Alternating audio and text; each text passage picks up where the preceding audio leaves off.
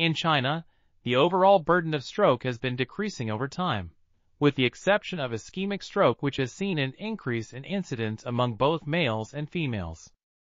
The leading risk factors for stroke have also changed over time, with high systolic blood pressure being the most common risk factor since 1990. Ambient particulate matter pollution has become more prominent as a risk factor, while smoking and alcohol consumption remain important risk factors for men. This article was authored by Wenxin Tian, and others.